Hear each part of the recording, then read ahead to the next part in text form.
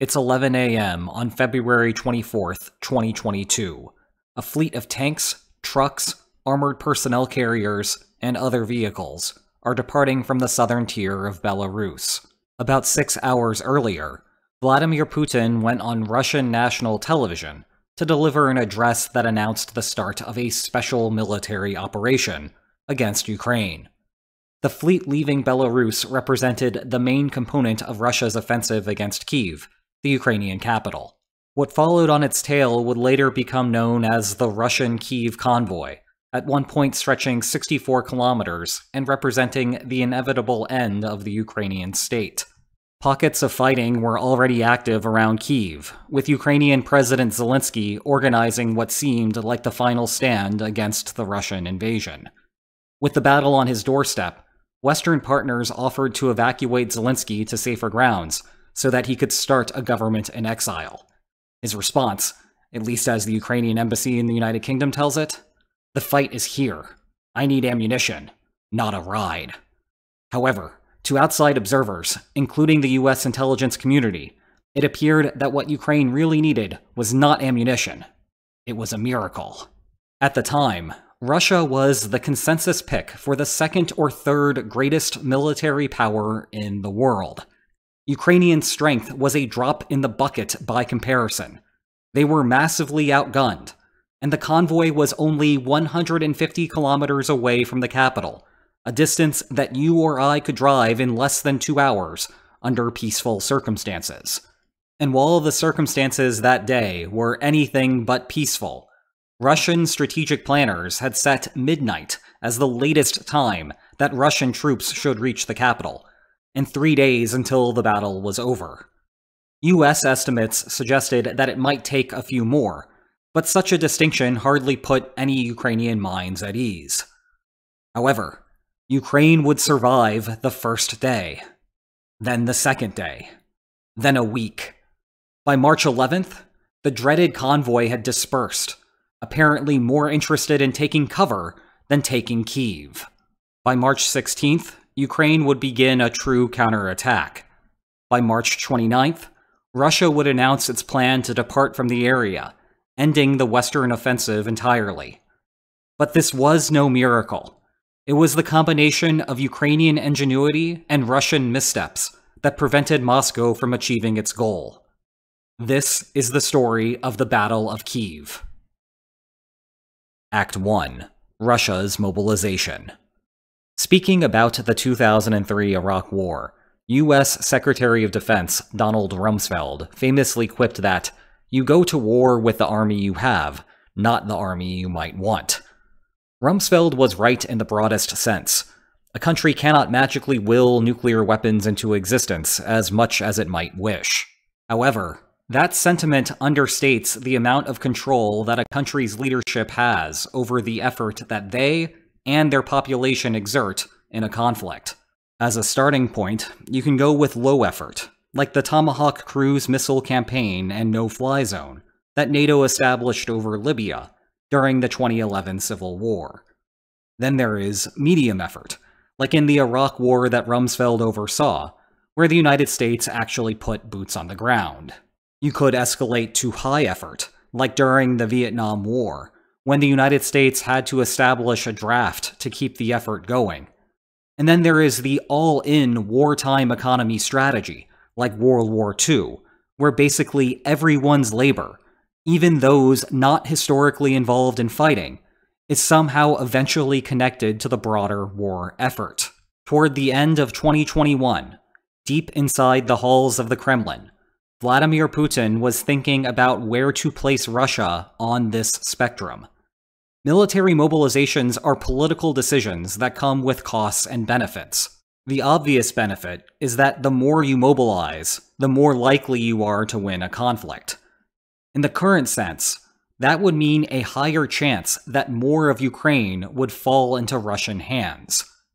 The downside is that the more you mobilize, the greater the cost you incur to do so. This is because you have to recruit and pay those additional soldiers, your economy will be gutted and then further gutted, and you are more likely to face political challengers. and especially in the case of an autocratic regime like Russia's, that means a higher chance of an untimely death for its leader. At the very least, you have to start thinking twice about whether any guard with a gun has perhaps smuggled in a bullet or two. Overall, the goal is to find the mobilization level, where the extra chance of victory is exactly offset by the additional economic costs and political risks. At that point, by definition, you are doing the best you can given the circumstances. Putin, it turns out, calculated that a modest mobilization was his best choice. Factors on both sides of the equation led to that conclusion. On the military side, as we have discussed before, Putin was under the impression that Russian soldiers were ready and that their equipment was top-notch. He also believed that a sizable portion of Ukrainians would not even bother resisting in the first place. Anticipating that, Zelensky might leave Ukraine while he was still alive and still wearing suits and ties. Just 6 months earlier, something like that had happened in Kabul, when Afghanistan's president Ashraf Ghani fled the capital.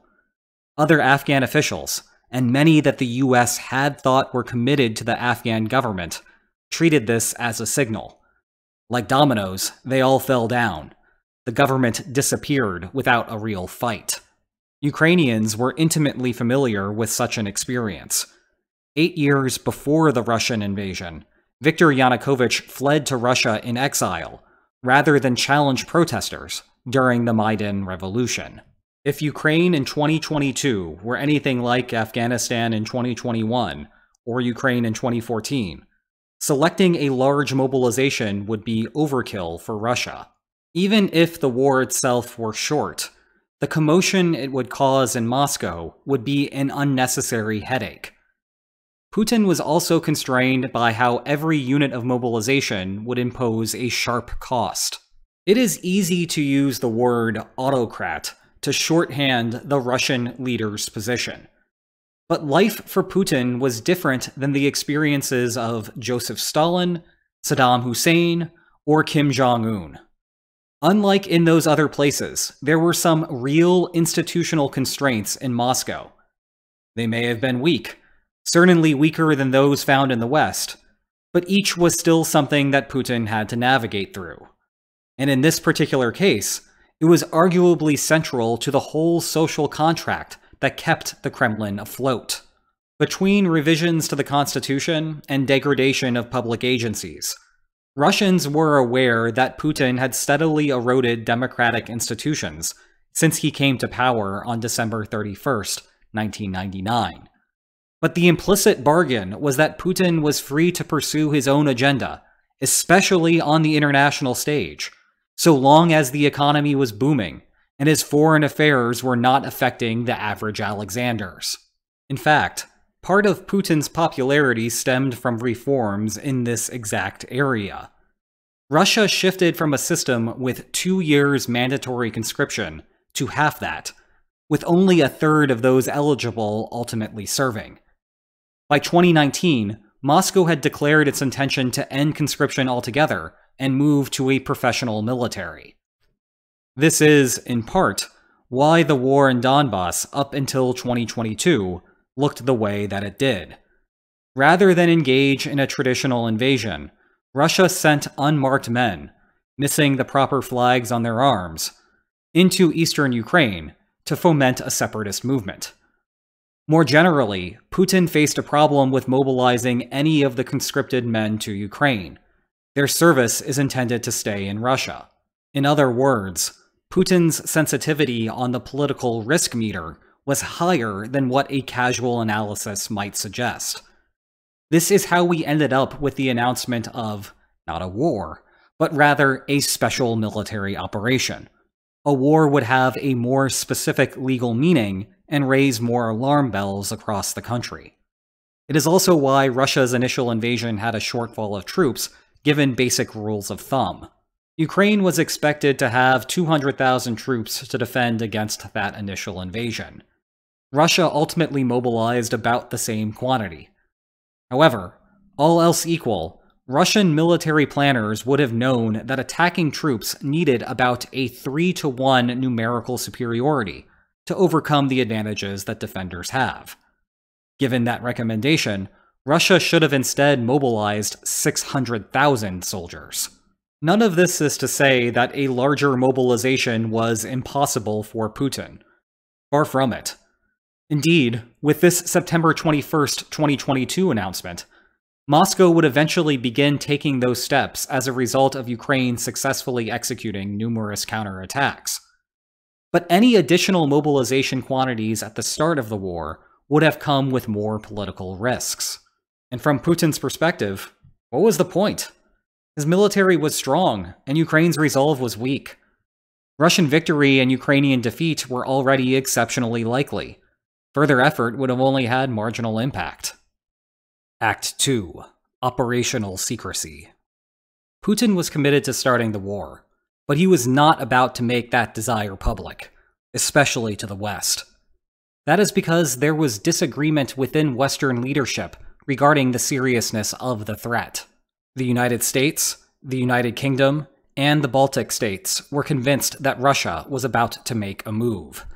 In contrast, Ukraine believed that Russia's implicit threats were not inherently credible. Germany and France were sympathetic with that position.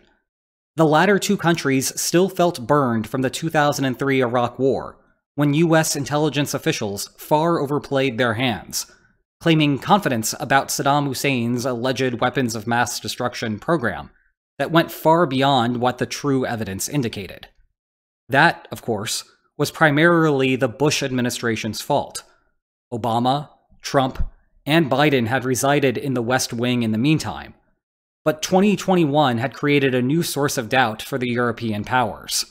The United States had insisted that Afghanistan's government would hold for a reasonable period of time after the American withdrawal. Instead, it seemingly evaporated overnight. France and Germany were left to wonder what made the accuracy of this US intelligence report any different. For Putin, the goal was to keep the diplomatic charade going for as long as he could. Although he was optimistic that Europe's ultimate response would be fewer embraces and more slaps on the wrist, he wanted to delay any trouble for as long as he could.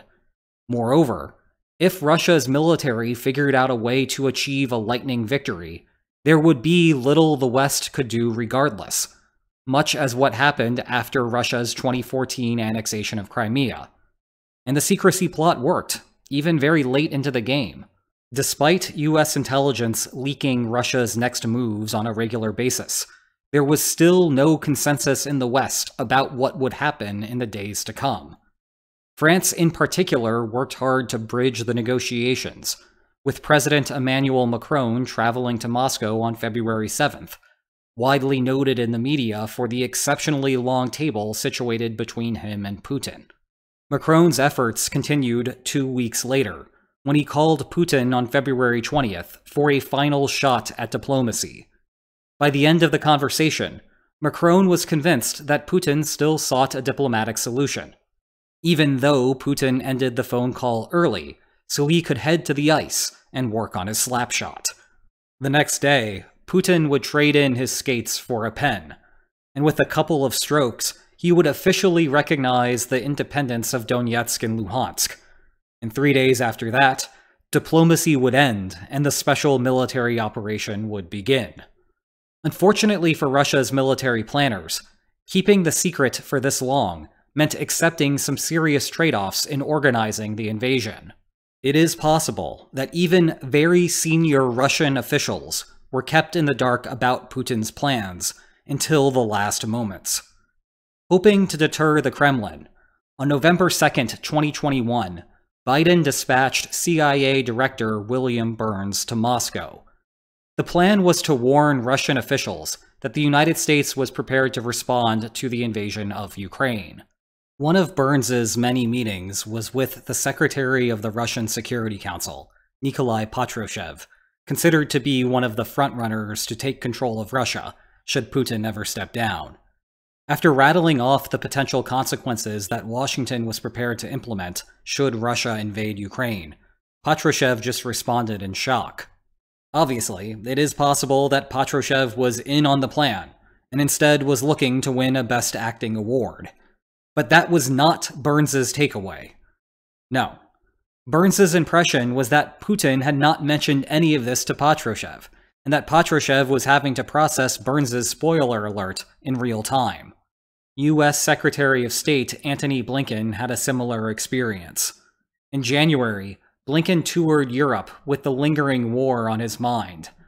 His first stop on the 19th was to Kyiv to meet with his Ukrainian counterpart.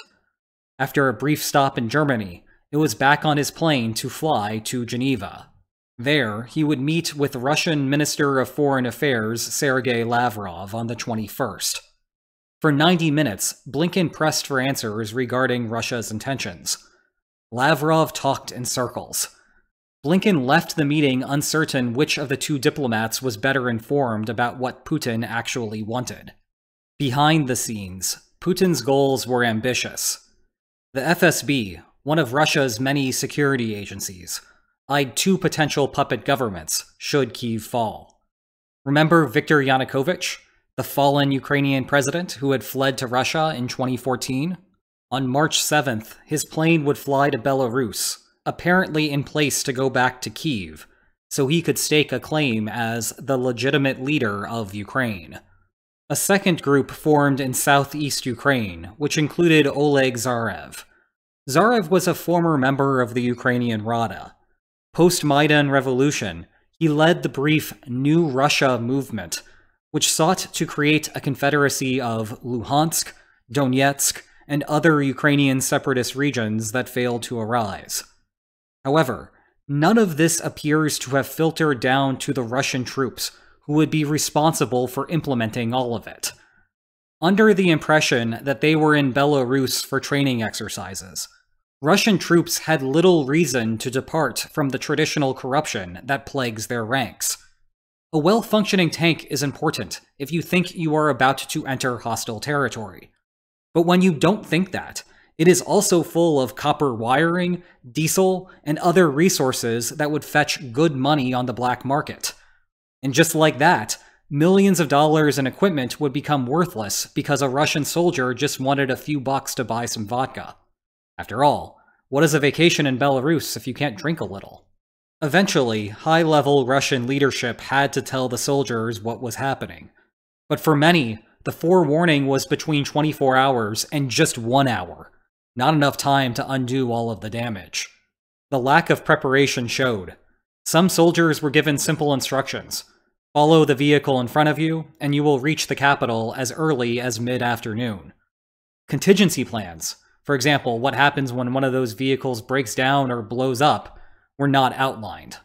And rather than receiving the world's most advanced military technology, soldiers lacked even the basic tools of the trade.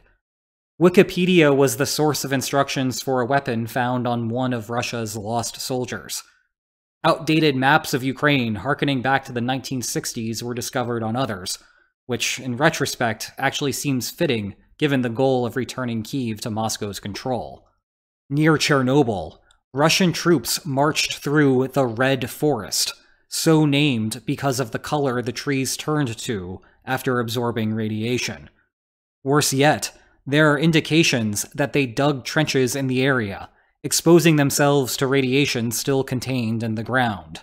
Without dedicated lines of radio communications, soldiers used their own cell phones, giving away their locations to their enemy.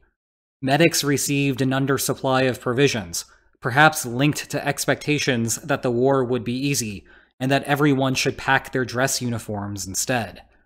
At a higher level, Russia could not conduct a shock and awe campaign in the style that the United States did before the Iraq War. This would have softened up Ukrainian countermeasures, but it also would have delayed the expected time between the start of kinetic efforts and the capture of Kyiv. In the meantime, it would have given all the clarity France and Germany needed to verify Russian intentions, and from there, Western countermeasures would have begun. Meanwhile, Russian troops could not simply stay in Belarus forever. The claim that they were conducting exercises would ring hollow as days turned to weeks, turned to months. This was also the second time that Russia had mobilized to Belarus, after having sent tens of thousands of troops there in the winter and spring of 2021. A third round of mobilization would raise further suspicions. All told, this was just the military that Russia had available for the task. Putin had made his bed. Now it was time for him to lie in it. Interlude: the ticking time bomb. By outward appearances, Ukraine was outgunned. But inside Kyiv, there was still a sliver of hope. As this channel has covered before, in the weeks prior to the war, as Russia was mobilizing for something, Ukraine covertly dispatched intelligence agents across the border to examine Russia's preparation. They found drunk units with rusting tanks. The deployed Russians acted more like scrap heap salesmen and less like soldiers. None of this was shocking. Before the 2022 crisis, Russian military corruption and morale problems were open secrets. In 2007, Putin appointed Anatoly Serdyukov to Minister of Defense, asking him to fix the system. To give you an idea of the bureaucratic nature of the problem, Serdyukov's background was in the Federal Tax Service, not the military, and the taxman's job only received greater attention following the Russo-Georgian War of 2008. Despite Russia emerging victorious in its goal of securing autonomy for Abkhazia and South Ossetia, post-war analysis showed that Russia had underperformed, both in its coordination of its soldiers and maintenance of its equipment. Fittingly, the taxman engaged in sketchy property deals on the side. The reform seemed to have some serious cracks in its implementation. Back in 2022, following the intel gathering missions, Ukraine had a better idea about how Russia never really resolved its corruption problem. This was also consistent with the United States' intelligence assessment, that Moscow's broader plans were not reaching Russian soldiers on the ground. All told, this meant that Kyiv had strong suspicions that Russia's invasion force was a ticking time bomb. But rather than being one about to explode on the capital, it was ticking down to its own self-destruction. All Ukraine needed to do to have a fighting chance in the war was survive the first 72 hours. At that point, Russian soldiers would begin running out of food and fuel. Equipment would start breaking down. And without any contingency plans in place, most of the special military operation would begin to flail around. Ukraine would not be guaranteed to win the war, nor could Kyiv be assured about anything happening on its eastern borders.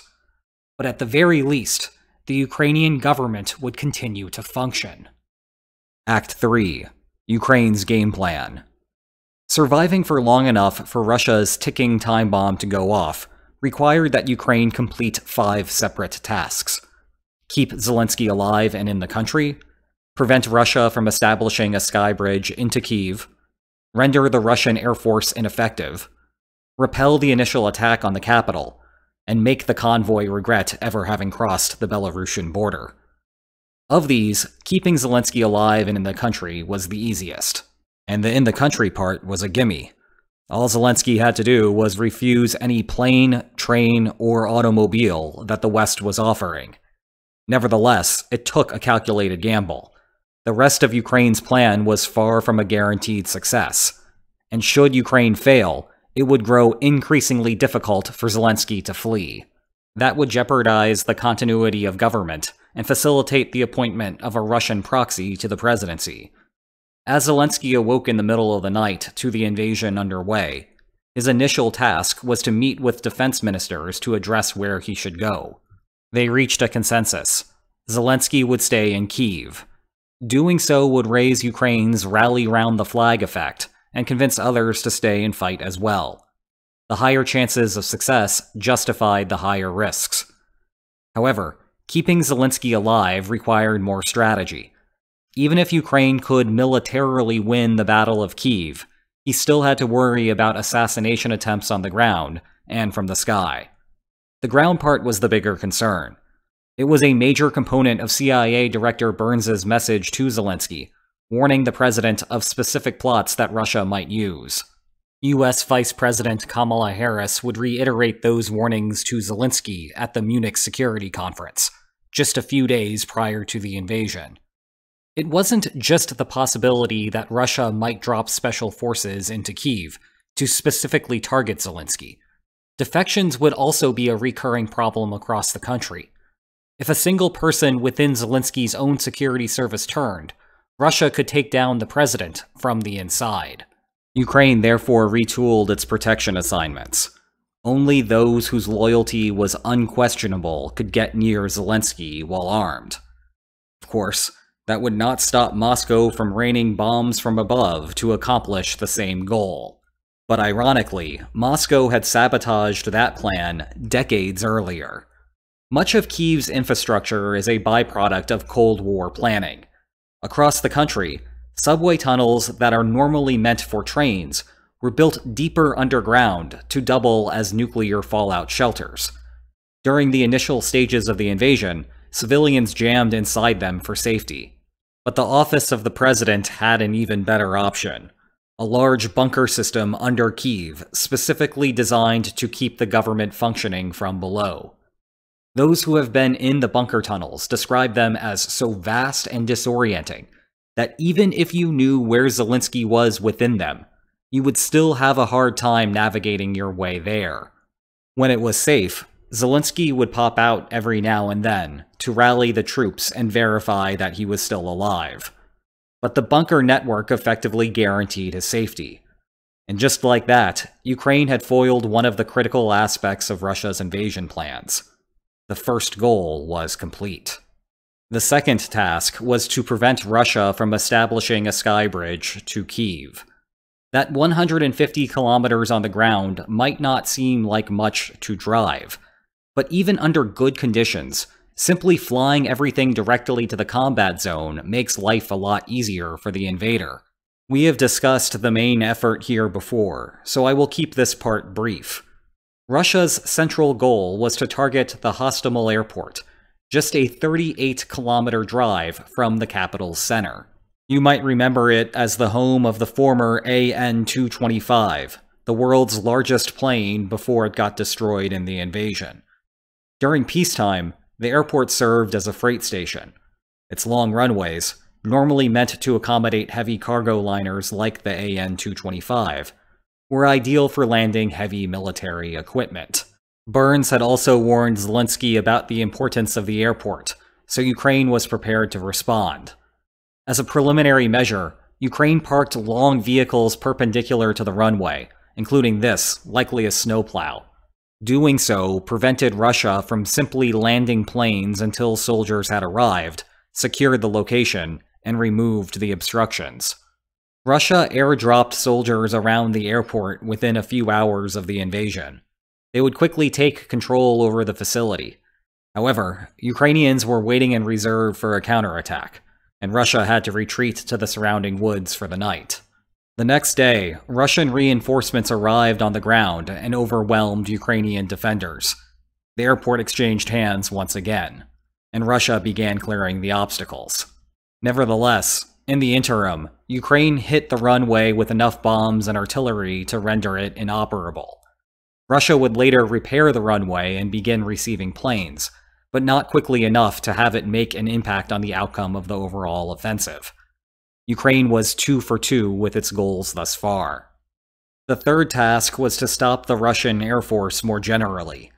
Ukraine succeeded here due to a combination of Russian rigidity, Ukrainian foresight, and a little help from some friends.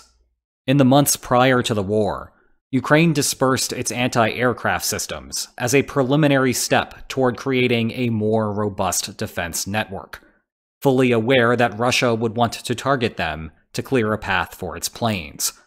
And in the days before the actual invasion, Ukraine further reshuffled many of its systems, and they kept reshuffling. As a result, the majority of Russia's first wave of strikes missed, instead hitting the former locations. Briefly, Russian pilots were under the false impression that the opening strikes were an unmitigated success and flew without caution. Ukraine was all too happy to treat that period as open season.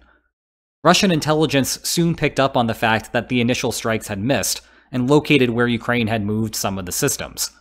However, the excessively bureaucratic nature of the Russian military meant that 48 or 72 hours might pass between acquisition of the intelligence and the actual attack. As such, as long as Ukraine kept cycling locations, the anti-aircraft systems could stay mostly intact. Despite having an inferior air force with substantially worse range, Ukrainian planes also got into the act. Ukraine noticed that many Russian bombers would fly solo, without anti-aircraft fighter jets acting as chaperones. The Ukrainian pilots discovered that they could fly their ostensibly inferior planes low to the ground, hidden from Russian radar, and ambush Russian bombers. Russia eventually got wise to Ukraine's counterplay. The counterplay was to fly Russian bombers low as well, also preventing Ukrainian radar from detecting them. However, Ukraine was ready with a counterplay. Low-flying aircraft are vulnerable to man-portable air defense systems, or MANPADS for short. In January 2022, Zelensky found a windfall of MANPADS from the United States and Europe, and now Ukraine had trapped the Russian planes in a place where Ukraine could put the systems to their full use. As a result, what appeared to be a clear aircraft advantage to Russia, at least on paper, ended up being manageable for Ukraine. Kyiv was 3 for 3. Still, Ukraine's most difficult tasks were yet to come. The preliminary phase was stopping the oncoming Russian soldiers. In broad strokes, Ukraine divided the workflow in two, setting up an outer ring and an inner ring of defense around the city. The purpose of the inner ring was to serve as the final stand, where Ukraine could take the battle to the streets, in case all else failed. However, having observed the fate of Grozny after the Chechen Wars, Ukraine was familiar with what Russian artillery and armored columns could do from short range. The outer ring, placed in the suburbs, was meant to keep Kyiv's downtown economic hub outside of the damage radius. Ukrainian defenders on the outer ring had another strategic advantage. Russia had split its attack. There was the Kyiv front, which has occupied all of our attention thus far. But some of the 200,000 Russian invaders were east on the Donbas front, and yet more of them were south on the Crimean front. Ukraine had to put up defenses at these other locations too, of course, but it meant that the initially outnumbered Ukrainian forces did not have to bear the full weight of Russia's attack. One of the first orders of business was to shift the force ratios in favor of Ukraine. The government opened up its armories, inviting average Ukrainian citizens to take military-grade arms. It also made for a more powerful territorial defense force, Ukraine's official reserve system. Meanwhile, regular civilians banded together to convert every empty bottle in the city into a Molotov cocktail, a fitting name given its historical legacy of resisting Russian invasions. These actions had two side benefits.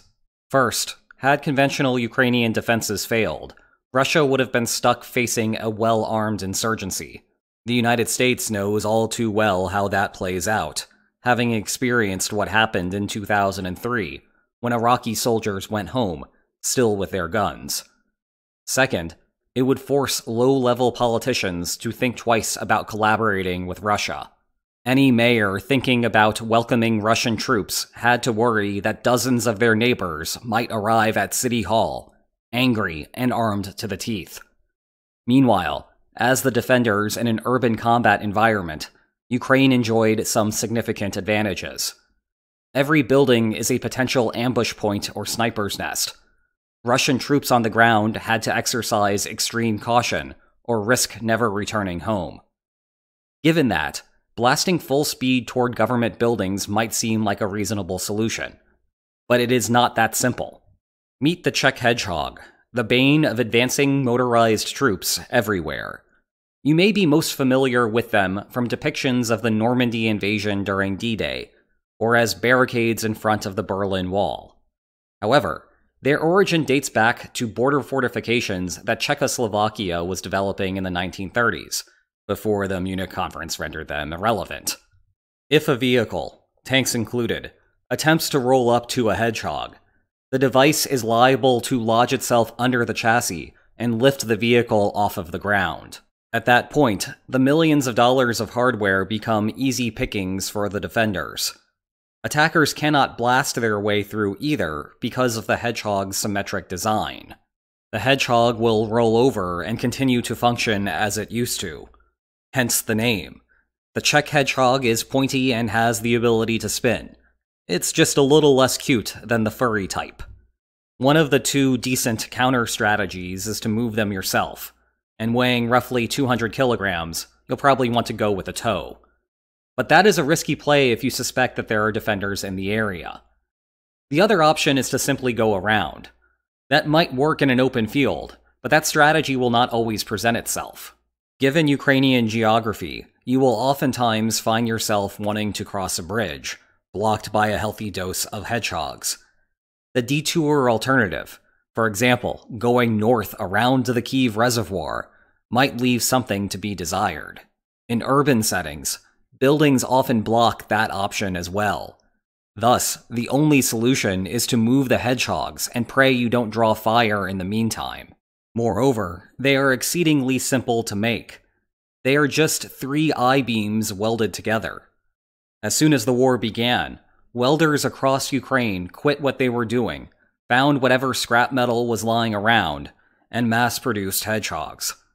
Of course, as more buildings were destroyed, more raw materials for I-beams suddenly became available. Consequently, Kyiv was absolutely flooded with them, and they are so durable that some were pulled out of World War II museums, still functional. Pockets of Russian soldiers did penetrate into the city, leading to some urban combat. The closest call occurred early on February 26th, when Russian invaders approached the Kyiv Zoo. Had they continued down Kyiv's main prospect, they were less than 7 kilometers driving distance to the presidential palace. Luckily for Ukraine, defending soldiers repelled the attack in time. And unless the Russian convoy could link up to any of these pockets, the isolated soldiers would be doomed to run out of supplies. Thus, Ukraine had conditionally checked 4 out of 5. Now it all came down to the convoy. Ukraine was given a bit of a head start here. Before leaving Belarus, Belarusian opposition engaged in a rail war, sabotaging train systems and limiting the fast movement of Russian supplies. But once the convoy crossed the border, Ukraine's strategy was all about climate and geography. Take a closer look at Ukraine from the air. Compared to the eastern plains, the area stretching from Belarus to Kyiv is heavily wooded. Although the plains are the inspiration for the Ukrainian flag, fighting on them provides few natural places to set up an ambush and wide open paths for attackers to take. If you want to catch your opponent off guard, your best hope is digging your own trench and praying that things will work out. In contrast, from the Russian perspective, the trees outside of Kyiv restrict the pathways that vehicles could take to escape. From the Ukrainian perspective, the tree cover provides an endless supply of locations from which to spring traps. And did they ever? Although described as 64 kilometers long, the convoy was not actually bumper-to-bumper traffic. Instead, it was a series of groups spaced out over that distance. Ukraine's basic playbook was what we might call a pinch strategy. Soldiers would wait for a set of Russian vehicles to approach an ambush point. Then, through direct fire, drones, or otherwise, Ukrainian troops would immobilize the first and last vehicles in the group. This would trap all the remaining vehicles in between. Punching forward obviously was not an option, and the entire reason for taking out the last was to deny a reverse escape. That is where weather would come into play. By now, you have likely heard of the Rasputitsa mud that takes over Eastern Europe during rainy seasons. Russia had aimed to be clever by timing the invasion for the end of February. This was supposed to coincide with the peak freeze, the point of winter where cold temperatures have accumulated for long enough to freeze the ground and permit free travel to trucks and tanks. Except the ground never froze that year. So with the first and last vehicle in a line immobilized, the only path of escape meant going off-road and hoping the mud would be kind. And keep in mind that this guy was firing at you the entire time. If the mud was unkind, Russian soldiers would have to abandon their vehicles and run. This is how Ukraine recovered so many pieces of otherwise fully functional military equipment. Ukraine did a number of things to exploit this latent advantage. Czech hedgehogs could also block roads. Whereas buildings flank the hedgehogs in urban settings, here it was trees and the mud. Meanwhile, heading north of downtown Kyiv, Ukraine set up another series of solutions to deny Russia rapid entry into the most sensitive areas. These involved the Irpin River, flowing in this direction as a 162-kilometer tributary of the Dnipro. It provided a natural breakpoint, with Russia attacking from the left and Ukraine defending from the right. Ukraine's planners strengthened their hold by blowing key bridges that cross the Irpin, like this one here. Russia's solution to the problem was to construct temporary pontoon bridges. However, those could require the vehicles to go off-road, and offered another opportunity for the mud to lock them down. But perhaps the height of the mud strategy was when Ukraine intentionally breached the Irpin River Dam, which caused water to flow back toward the river. That probably sounded incorrect, so let me explain. In the 1960s, as a part of infrastructure upgrades, the Soviet Union constructed the Kyiv hydroelectric power plant, thereby damming the Dnipro River at the northern heart of the city. The water that filled in afterward became the Kyiv Reservoir, which covered a vast 922 square kilometers of territory. But this created an issue with the flow of the Irpin River, which fed into the reservoir from the west. Water in the reservoir pooled too far in that direction. As such, Soviet engineers built another dam there and began pumping the Irpin up a few meters to flow into the reservoir. This turned the former wetlands to the west of the dam into an area suitable for agriculture. But the project also made it a valuable weapon for Ukraine 60 years later. When Ukraine released the dam, water flowed back toward the Irpin. The area west returned to its swampy state. Next to the dam, a 2-kilometer river formed. 20 kilometers upstream were affected, and 25 square kilometers overall went underwater. Russia's existing pontoon bridges became worthless, the river having become too wide to cross. And places you could previously walk through now needed those bridges. Fringe areas became full-blown mudfests, deterring any tank or other vehicle from approaching. Elsewhere, the mud flowed onto the roadways themselves, just as in the classical illustrations from centuries past, giving the convoy no clear path forward. More generally, even without obstacles like mud or hedgehogs, having to stay on the road created a different problem for Russia. Military vehicles are far from lightweight objects, and while your average road can tolerate some level of military abuse, tank after truck after tank after truck is a different story. Once the road breaks, you're back to traversing dirt. Vehicle after vehicle digs deeper into the mud until you are back into the Rasputitsa situation. Remember Russia's optimistic assessments that troops would reach Kyiv in one day? Some units took a day just to get out of Belarus because the roads had been torn up so badly. From there, the time bomb began to go off. Vehicles ran out of fuel, tires started popping, poorly maintained engines refused to work, Russian soldiers had no idea where their next meal was coming from, and Russia's rigid command structure, combined with a lack of guidance from the beginning, left those soldiers aimless. By March 11th, the convoy had dispersed, no longer in a shape to conduct offensive operations. And 5 days later, the roles have reversed. Ukraine went on a counteroffensive, and Russia had to play defender. All told, Ukraine went 5-4-5. The trophy Putin desperately sought would not be his. Not then, anyway. Ukraine had saved Kyiv. Epilogue. On March 29th, Russia announced a general intention to abandon the Kyiv front and redeploy its forces to the south and to the east. Although the declaration was met with skepticism in the West, Ukraine indeed retook all of its lost territory in the theater by April 4th. Russia described the entire offensive as a feint designed to distract Ukraine, while the true offensives occurred in the south and in the east. However, feints are supposed to be low-cost, smoke-and-mirrors operations that distract your enemy and raise your popularity at home. This did not meet those standards. Rather, it was a series of logistical blunders that prevented Russia from achieving a quick victory in Ukraine and earning a champagne toast. And regarding the underlying intent, the position of potential replacement governments further cast doubt on the feint explanation. It did, however, provide convenient political cover for domestic Russian audiences who were unaware of all of the missteps made during the offensive.